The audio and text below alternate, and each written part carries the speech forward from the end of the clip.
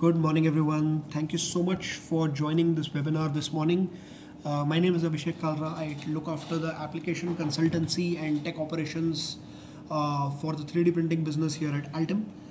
This morning we decided to do this webinar, or rather I must say we are initiating a series of webinars in order to explain to some of the people that what are the various applications of the technology across various industries and across various disciplines. We've seen that there is a lot of awareness about 3D printing as a technology. Almost everybody and anybody that you ask about this technology, everybody knows about it. But we see a lot of lack of understanding about the technology. So by this series of webinars, we aim to increase that understanding and show people how the technology is helping different sorts of people, different sorts of industries across various domains and various applications. Today's webinar, which is titled Trends and Applications in Additive Manufacturing, will be an entry point into the vast variety of things that 3D printing can address.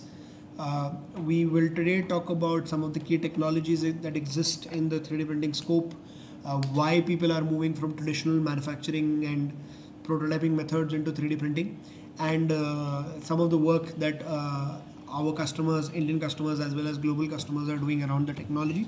The next webinar that we aim to do will deep dive more into advanced applications and how different materials are used to realize different applications.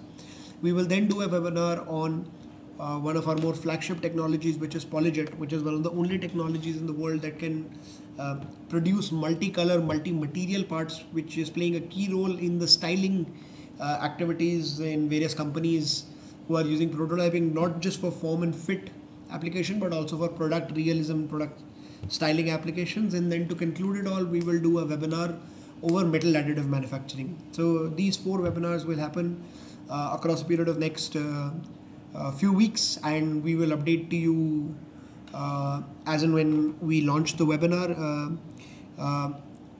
You are more than welcome to ask any of the questions that you have during the presentation. You can write them down on the chat window on your left, or we can address them after we finish the webinar. I have also listed down my email ID.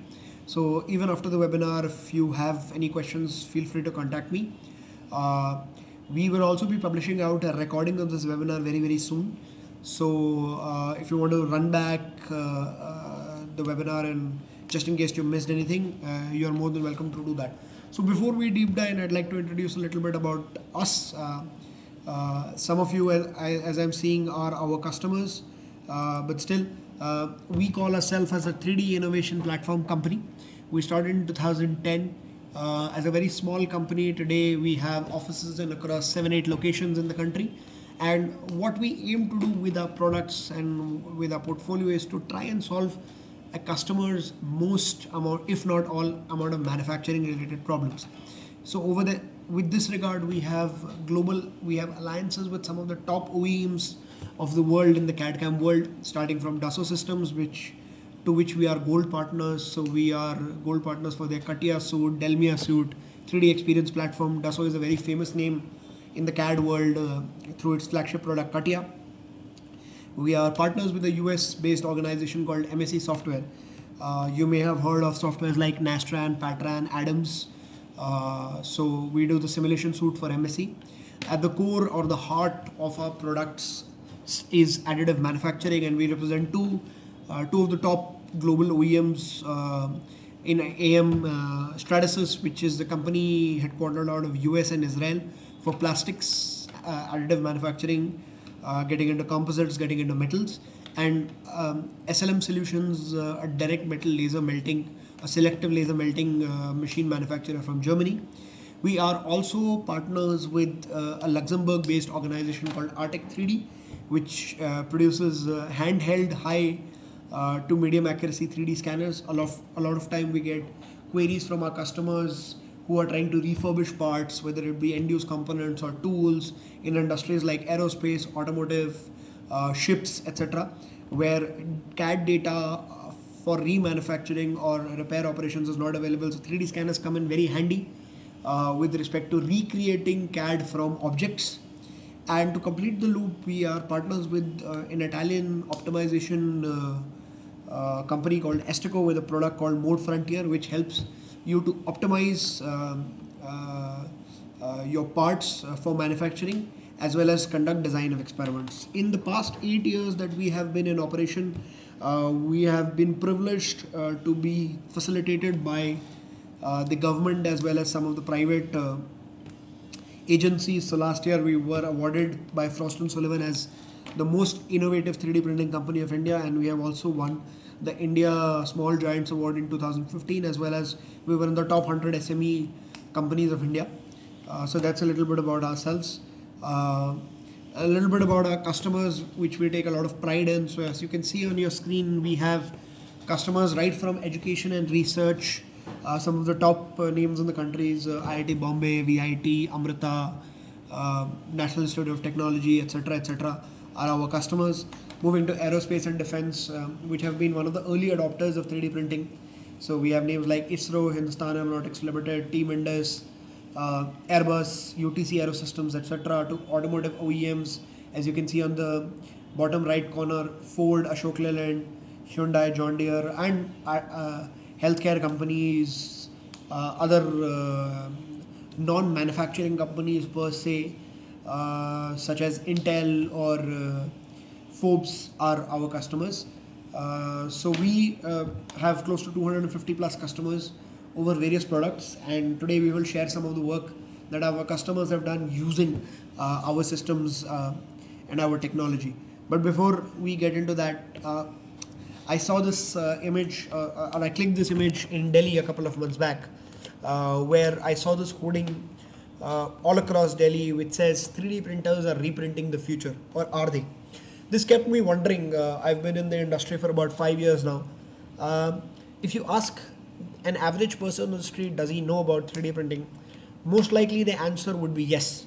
So there's a lot of awareness. But if you ask an average person on the street whether he knows how 3D printers are making his life better, his or her life better, most likely that answer will be not sure.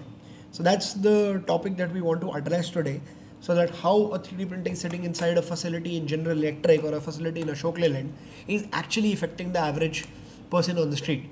So with that thought, let me begin. Moving on, just for the people who are new to the subject or new to the topic, what is 3D printing? So 3D printing first is a manufacturing technology, right? The purpose of 3D printing is to build physical parts and different sorts of materials. It is more often also known as a direct digital manufacturing platform because it prints or it produces parts directly from digital CAD data. So how the process starts is that you design something in CAD or you get an output from a 3D scanner. The software of the 3D printer will slice the parts into various tiny layers, and each of these layers will be deposited in the form of a material on the printer layer by layer. So what we are doing essentially is we are growing the part layer by layer. Now, another term that we very commonly hear in the industry, and it's most often interchangeably used with 3D printing, is additive manufacturing. But if it's the same thing, then why use two terms? So I'd just also like to clear the subject out. So like any other process in the world, whether it be manufacturing process or non-manufacturing process, 3D printing is which has a lot of any process in the world which has a lot of sub-processes or sub-routines within it. Similarly, additive manufacturing is more an umbrella process, and 3D printing is a part of that process. To give you an analogy, let's take Mona Lisa as a painting. So when Leonardo da Vinci decided to paint Mona Lisa, only taking a brush and scribbling something on a canvas would not have defined the popularity and success of that painting. He had to choose the right model, in that case Mona Lisa, the right colors, the right canvas, the right lighting conditions, the right pose, the most famously the right smile, and by the culmination of all these processes was created a masterpiece. Similarly, additive manufacturing is a chain of processes which starts with design, and of course design is the most critical part of it. But then with 3D printing or with additive manufacturing, we say that geometry is not a restriction. Any design that you can imagine of, you can dream of, you can produce via 3D printing, which may or may not be the case in traditional manufacturing, which is full of a lot of constraints.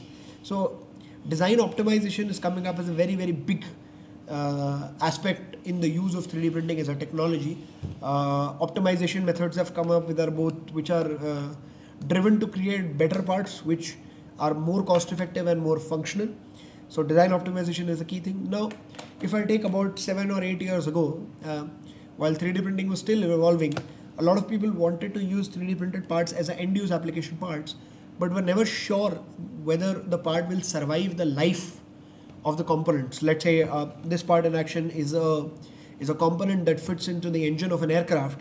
If General Electric has to put this part in the aircraft, irrespective of whether they can make it or not, they must test it before they deploy it on the aircraft. Since additive is still a gray area in terms of part strengths a little bit, a lot of simulations and analysis techniques have come up which enable to simulate the performance of the 3D printed part while in live action. Then of course is the heart of the process, which is the actual 3D printing.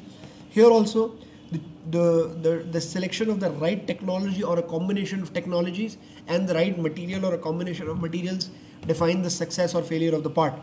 So for example, you cannot build an engine component with a thermoplastic material. You need some sort of metal, titanium or aluminium or whatever. On the other end of the spectrum, it is not justified to make a titanium prototype for a form application. So the selection of right material and right technology is very, very critical. Then comes another step which is somewhat ignored when we talk about the technology in general, which is post-processing. Sometimes hybrid manufacturing helps, that you produce some parts out of conventional methods and some portion of the part using 3D printing and then club the both to form a better product together. So in a nutshell, the correct design techniques, fit for application materials, printing processes and pre and post processes define the success or failure of the job. Right. Big example of this is a LEAP fuel nozzle developed by General Electric. So you're seeing the part on the top of the screen. The part was conventionally, when they were manufacturing it, was a combination or an assembly of 20 parts, which was converted into a single part job because additive manufacturing has the ability to create complex and unibody geometries. The part is 25% lighter, which is a huge amount of saving for the aerospace industry. For those of you who don't know, it would cost approximately $10,000 to put 1 kg extra into the air. So that is the kind of impact that we are talking about. So when we say, is 3D printing revolutionizing the future? Activities like this, which are making our planes more safer or cutting down the fuel costs, is actually what is affecting an average Joe on the street in terms of making his life better with additive manufacturing. The product is claimed to be approximately 5 times more durable, and almost 30,000 parts have already been produced and shipped, and the component has also gained FAA approval to be used as a fit-to-fly part in an aircraft. So these are the kind of things that are happening on the tip of the iceberg spectrum.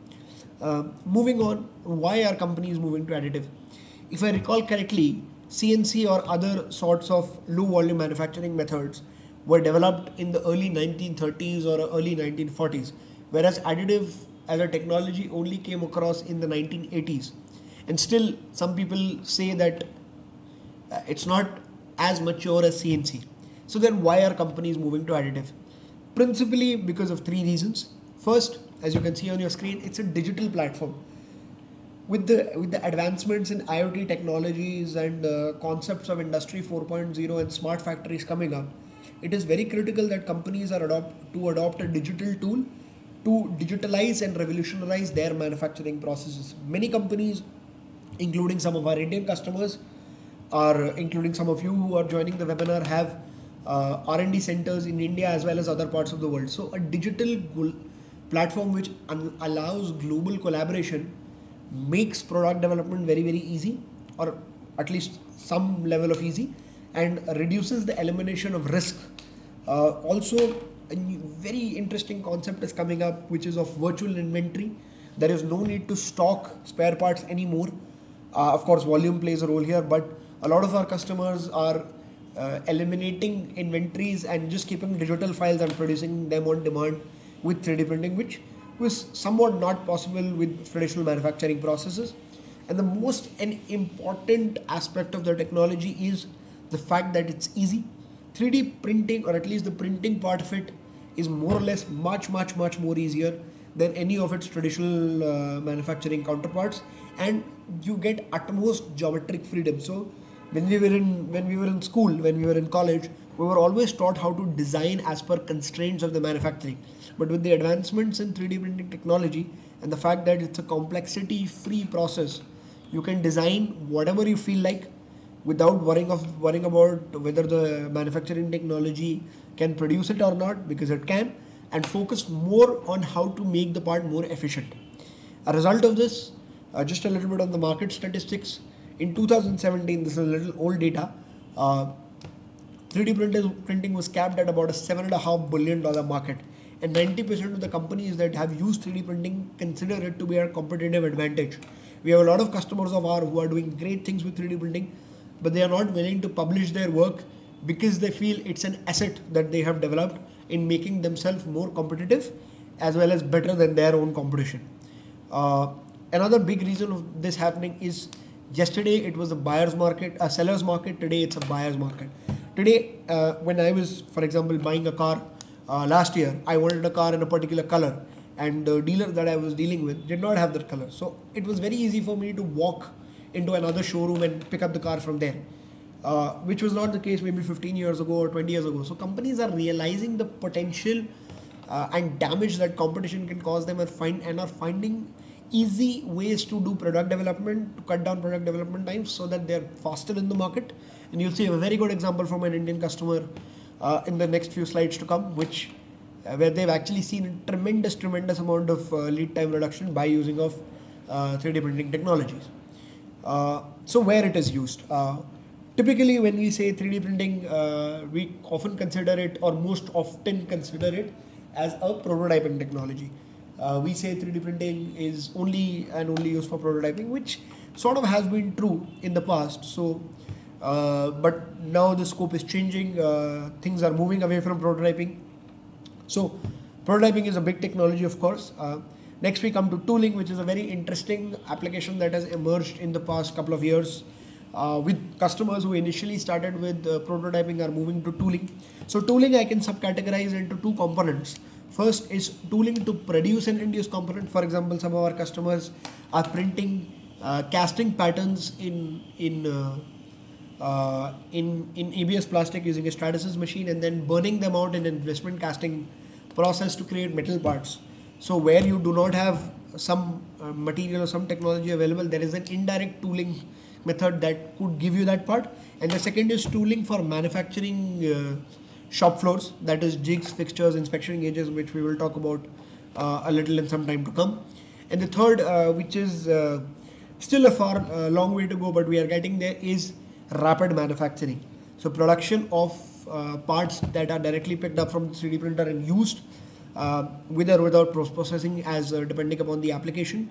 Rapid manufacturing, of course, although we saw the GE example in the more generic world, is not used for very high volumes, but it's making a lot of impact in the high value, high complexity, low volume range. So if I have to split the market size a little bit out of that $7.5 billion that we saw, prototyping is one of the biggest applications still. More than 50% of the work happening in 3D printing is happening in and around prototyping. Tooling is about 10%. Manufacturing is still less than 1%, manufacturing being a $13 trillion industry worldwide. But we are slowly seeing this graph moving. Within prototyping also, 10 years ago when 3D printing was new, or was new to the average designer in a company, 3D printing was only used for form visualization application. So you have two parts that fit together, you produce both of them on the 3D printer, you check the form, you check the fit, and then you follow the conventional methods to do the rest of the job. However, today with the advancement of technologies, rapid prototyping is moving from just design validation to complete product realism. As you can see on the top of the screen, this Audi tail light was printed using a polyjet system, which can produce multi-color, multi-material parts. So customers now have the means or the resources to produce parts which look exactly the same as what they intend their end-use part to be. So a lot of styling companies in various automotive establishments and even consumer goods are adopting this kind of technologies to produce realistic prototypes, which which ensures that form, fit, function as well as realism can be realized from the same prototype. Another example of an helmet below that. If I talk about rapid tooling, you see an example of an assembly fixture on the top and a CMM jig in the bottom, which if you have to produce traditionally would be an assembly of multiple parts, will be made out of metal, so a lot of time will go into machining those parts separately. They are not ergonomic, they are heavy. So rapid tooling, especially with respect to jigs and fixtures, has proved a lot of value in cutting down the weight of the component and hence making it more ergonomic, efficient and safe to handle, and also increasing line efficiencies. Since the technology is more or less a tool-less and a labor-less process. So the example that you see is from BMW, a traditional emblem fixture that used to weigh around 4 kg and the weight was reduced to just under 1 kilogram. So for a guy who has to pick up this fixture every couple of minutes for 8 hours a day, 3 shifts, 8 hours a day, 7 days a week, that's a lot of efficiency added to his process, which will also make the line more faster. We have a couple of more examples around this subject. And then rapid manufacturing, we are seeing two very contrasting examples on the screen. The top one being from Daihatsu, which allows its customers to make custom skins for the parts for the cars. So the customer can go to Daihatsu's website, choose a skin, Daihatsu will print the component, paint it and fit it on the screen, fitted on the body of the car. Our counterparts in Shanghai have picked up a similar project for BMW. On the bottom end of the screen you are seeing a metal additive manufacturing example to repair a gas turbine shroud, which traditionally would be a lot of expensive activity, but with respect to metal 3D part, with the incoming of metal 3D printing, has become very easy and very cost effective to do. Moving further, just quantify a little bit on this subject. So typically when customers move to a new technology, they want a few quantitative outputs out of it, whether it be in terms of cost saving, time saving, effort saving, etc. So here we see an example of direct cost saving, where Airbus conducted a research case study. I hope to see this in aircrafts very soon, and you can observe next time you are on a plane that the seat belt buckle of the seat is very heavy. So Airbus did an optimized design which could be only manufactured via 3D printing because of the complexity-free nature of the process, was able to save about 50% of the component weight from about 120, 130 grams to about 60 to 70 grams, which over the life of an aircraft, let's say A350 or an A380, would save $3 million in fuel. As I told you, every kilogram flown into the air costs $10,000 odd in fuel. So this is a very, very massive example of massive cost savings done by correct adoption of additive manufacturing, enhancing efficiency.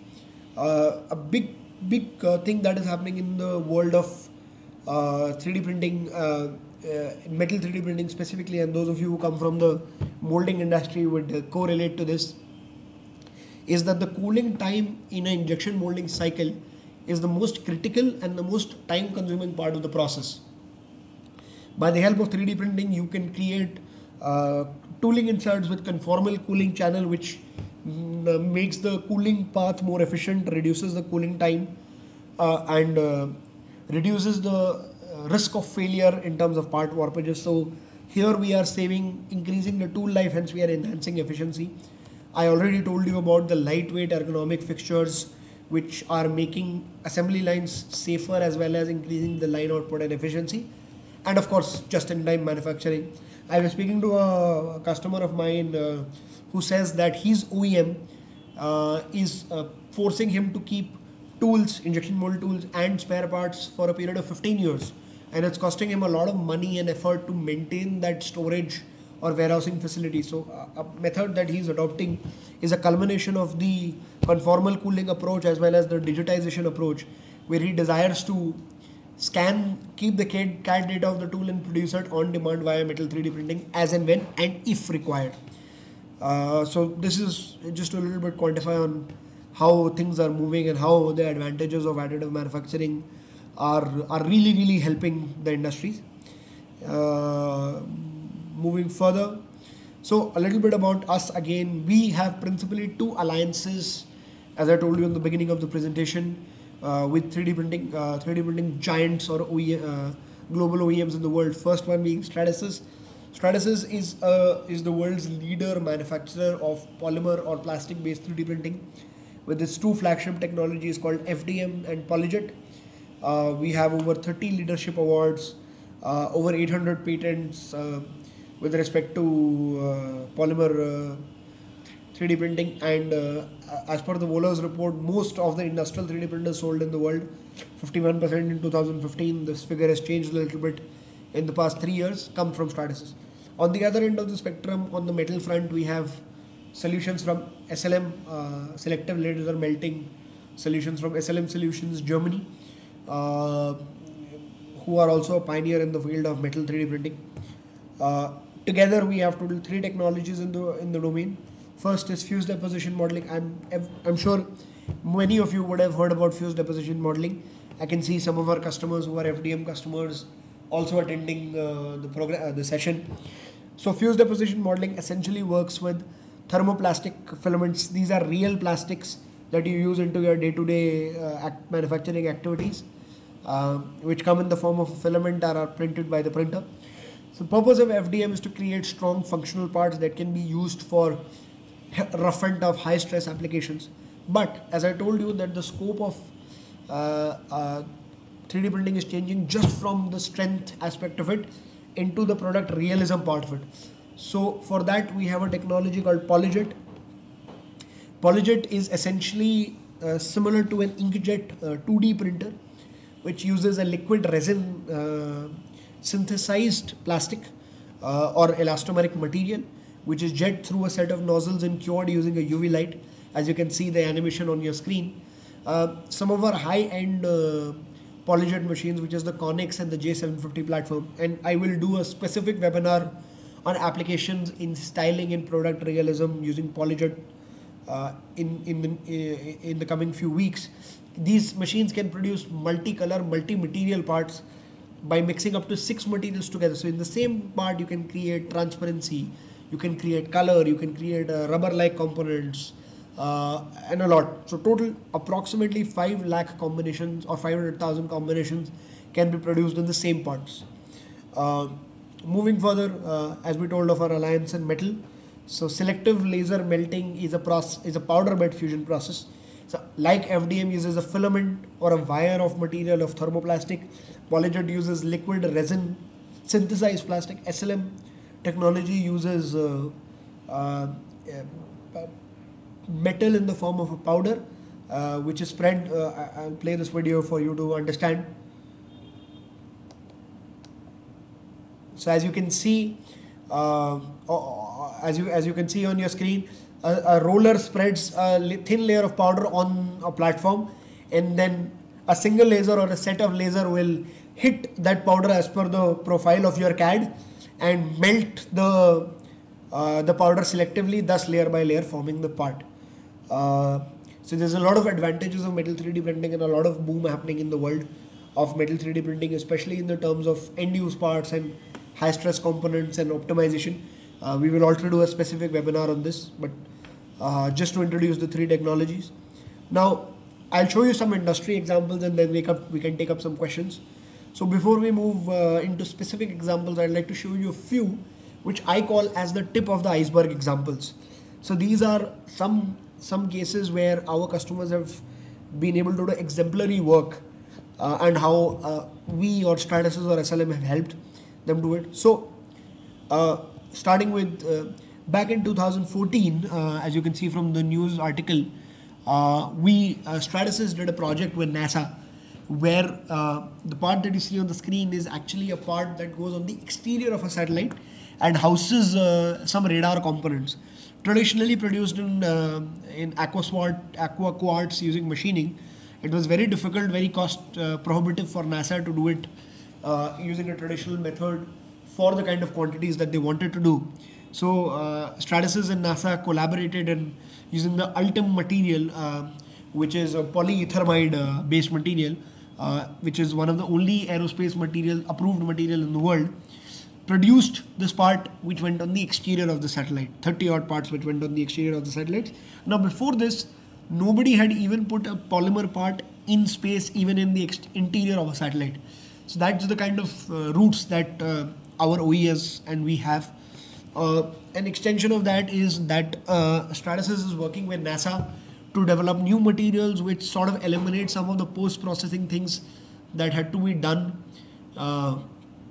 in the previous project from Ultim. So we have PEC-based materials, we have electrostatic dissipative materials, which are a great fit for electronics and electrical housing applications, both in the interior of a satellite, exterior of a satellite, as well as commercial or military airplanes.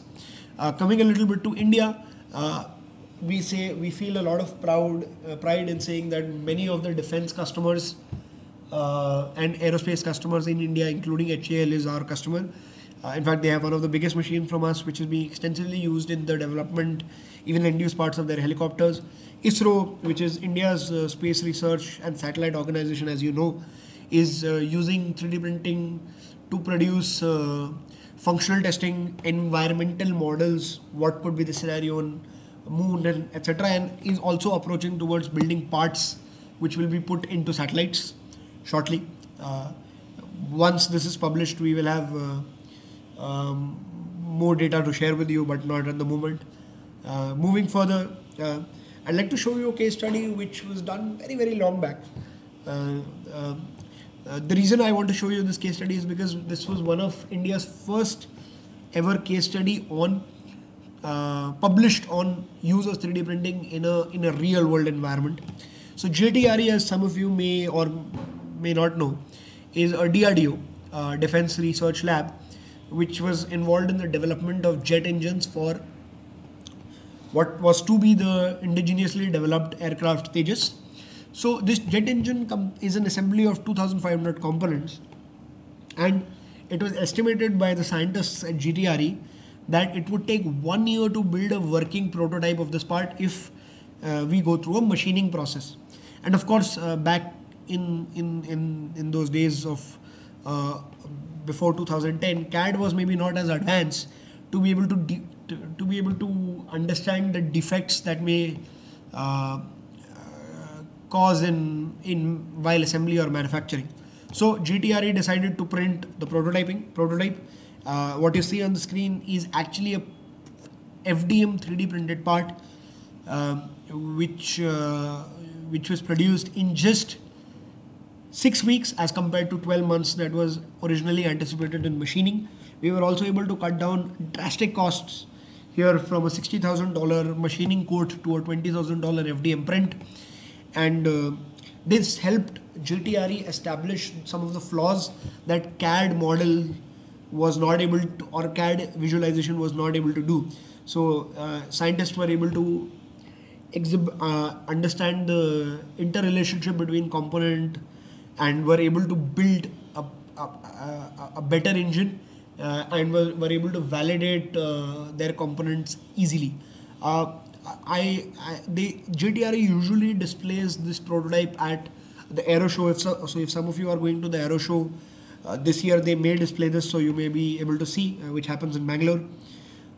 Moving further, another big myth with 3D printing, especially with respect to polymer 3D printing, is that it's only used for form fit and now realism purposes, but it cannot be used in environments where a lot of heavy loads or high stresses are falling on the part.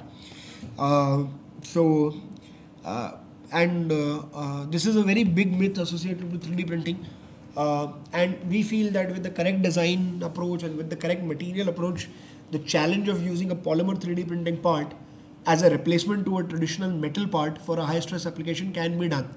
So the example that you see here is this component, which is the ECS duct, which gives liquid cooling to the hot avionics in the rocket launch system, a project done by a organization called United Launch Alliance, which is a rocket launch vehicle provider. So this component actually goes on top of the rocket somewhere here, circles around the rocket.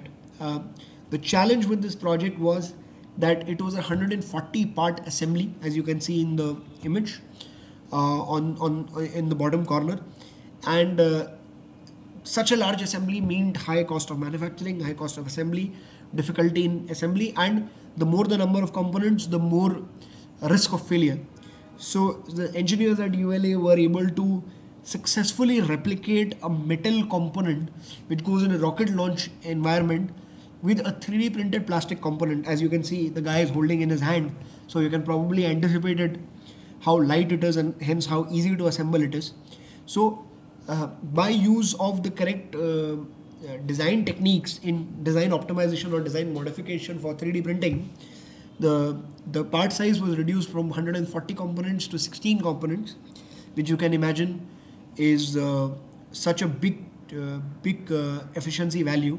They were also able to save, by the virtue of this, a cost of about 57%, and you can anticipate amount of temperatures and vibrations that will cause on any component sitting in or around a rocket launch environment. So that kind of breaks the myth that a 3D printed component, a plastic 3D printed component, cannot be used in high stress applications like these. Right. So there's an interesting video on this on YouTube. You can just YouTube ULA Stratasys and you'll be able to find this video and see the engineers at ULA elaborating their process, how they were able to achieve it. Moving further. So now, recently was unveiled the Statue of Unity, a statue of Sardar Vallabhbhai Patel in Gujarat, which came across a lot of controversy on why the government has put so much money, but I'll not get into that. So just for you who do not know, as I see some people are joining from overseas, this is the Statue of Unity. To give you some example, it's the world's tallest statue, standing at 182 meters tall. It is almost twice as tall as the Statue of Liberty.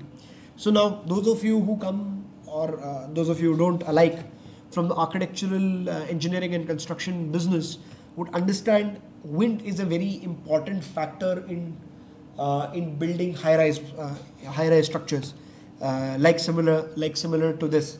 So one of our customers, a company called RWDI Consulting Engineers, a Canadian company also based out of India, used Stratasys FDM to build a scaled down version of this part, attach sensors to various positions of the part. These little black dots that you see here, I'll try and zoom in and show, are actually sensors, and subjected to a wind tunnel to accurately determine the effect of wind on the actual statue and give constructional inputs to the constructing agency to be able to take construction decisions. And RWDI, we are very fortunate to say, has a total of 3 machines, 3 Stratasys FDM machines from us, and we also exhibited this model in our Stratasys user conference that happened a few days back in Bangalore, which was a real big amazement for many people. It was a really popular model, and the company's RWDI director, Mr. Prakash, says that 3D printing and Stratasys really helped them in delivering the project in time. So just to show you that India as a country and the use of this technology in India is as at par, if not better, with some of the good work happening in and around the globe. Moving further, as I told you about prototyping moving from just product development to full-scale innovation, and I sort of gave the hint of Audi tail light. So this is the actual part.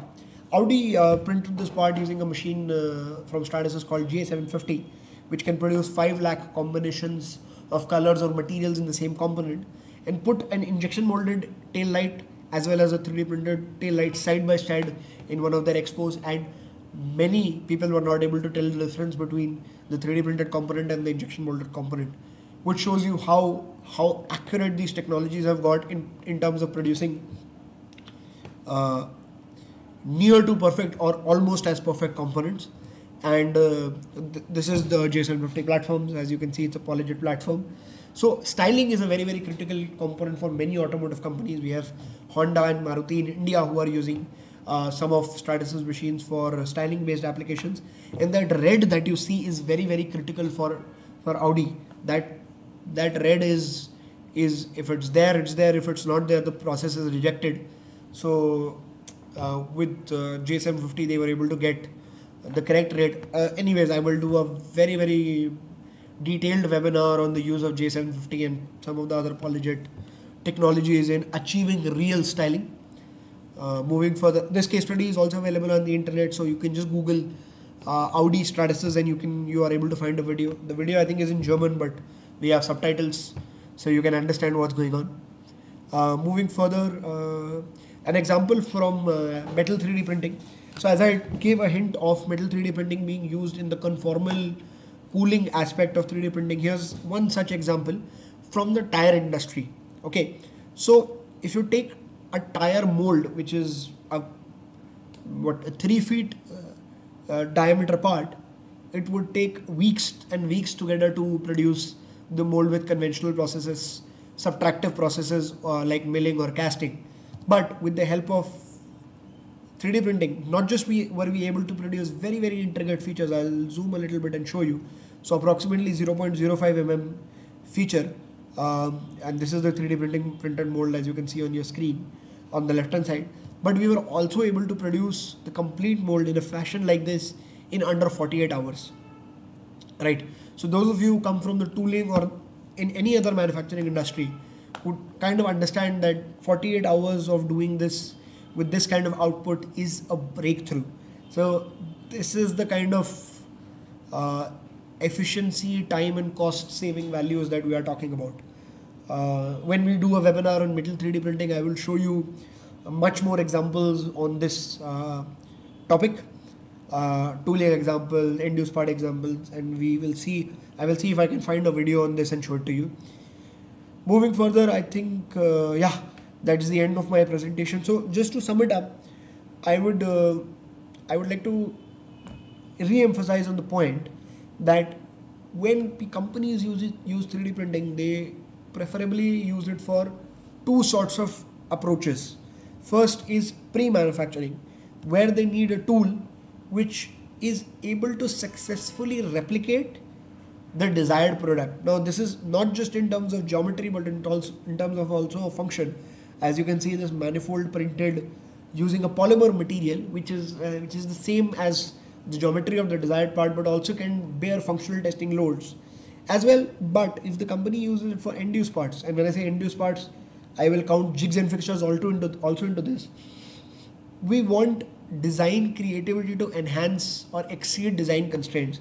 So a lot of these kinds of optimized better geometries which can produce better results, exploiting 3D printing's ability to do complex parts will be seen in the future, and together as a combination of both is a successful adoption. I think with this I come to an end of my presentation. I think we are in time. Thank you so much for joining us today. Once again, you can ask me questions if you want to now, or my email ID is present. We will also be submitting a webinar recording to you, and we'll post it on open platforms so that you can see it there. Thank you so much for your time. Have a lovely day ahead.